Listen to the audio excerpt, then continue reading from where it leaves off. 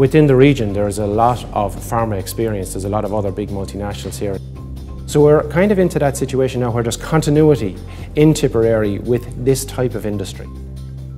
We are at the cutting edge of medical device technology here in Clonmel. The key reason is talent. The education system, both at primary, secondary and at university level. People have the advantage of being able to live very close to work here, so there's not long commutes. So certainly in terms of having the good life along with the good work, certainly can be done from Tipperary. To Dublin Port, we are about an hour and 30 minutes. To the airports, like for our overseas customers coming in, we're ideally located. Shannon Airport is 40 minutes away, Dublin's probably an hour and 30 minutes, and also Cork Airport is an hour and 30 minutes. We have lots of availability of brown and greenfield sites in close proximity to us to allow us to expand our product offering and to allow us to expand our research capabilities.